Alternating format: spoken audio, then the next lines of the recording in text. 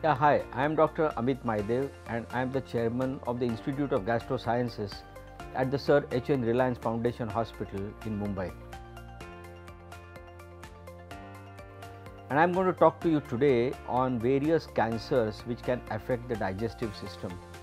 All of us know that the digestive system is very long. It starts from the mouth, then we have got the food pipe.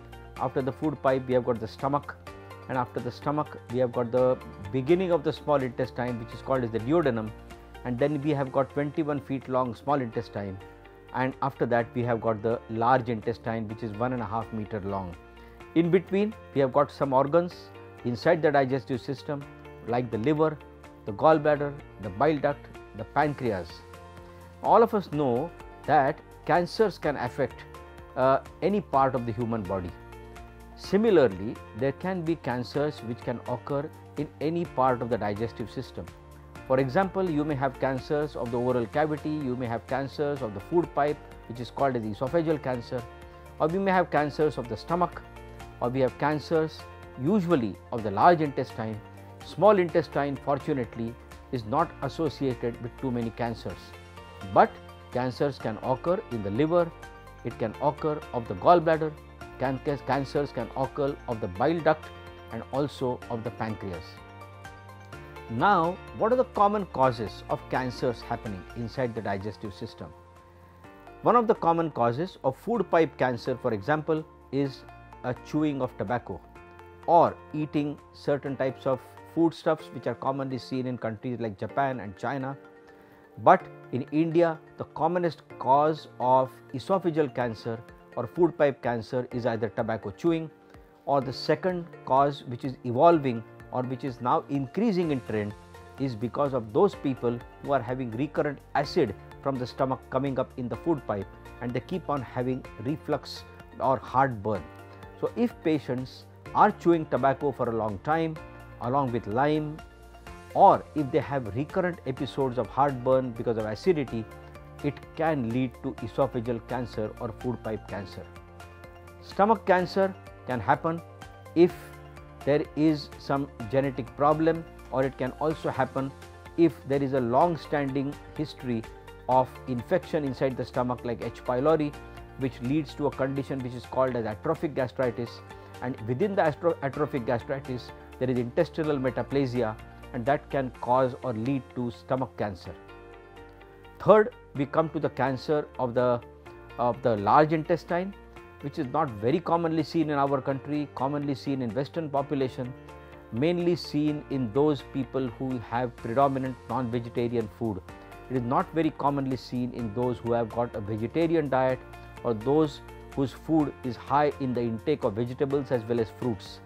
But colonic cancers can happen in case you have got a very high intake of non-vegetarian food. It usually happens in those people who develop some polyps inside the large intestine, which turn into cancer. But let me tell you one thing, that out of all cancers of the digestive tract, colonic cancer is the least aggressive, and it can be treated also by relatively simple methods. But one of the most aggressive cancers of the digestive tract is the cancer of the gallbladder or cancer of the pancreas. Cancer of the pancreas, we do not know exactly the reason why it happens, but that is also associated with those people who have got a high incidence of alcohol and smoking combination. It can happen even without any cause, but if a pancreatic cancer happens, it is very important that this cancer needs to be diagnosed in the early stage, because if this cancer is diagnosed once it is already advanced, usually the patient's lifespan is reduced considerably. Same is true with gallbladder cancers, which are commonly seen in east of the country, and if gallbladder cancer happens, then that is also very difficult to diagnose, because most of the patients come to the doctor in a very late stage until they develop a symptom. If you have a cancer of the bile duct or of the liver, the patient develops jaundice.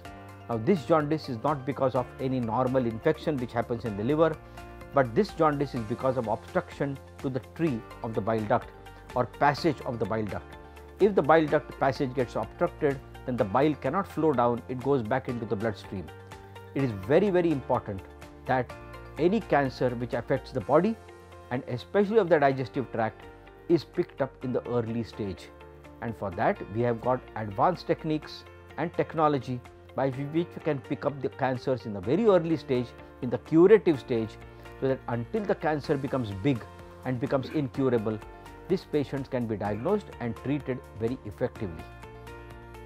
It is important to understand that if you have symptoms like unexplained stomach pain, unexplained weight loss, unexplained loss of appetite, or unexplained difficulty in swallowing, or bleeding from the rectum which is happening, and if you find patients who have got continued acidity and recurrent symptoms of acidity, none of these symptoms what I told you just now should be neglected, and any of these symptoms which are happening, you should go to your doctor, get yourself checked up, because this could be an indication of cancer of the digestive system. So, thank you for listening.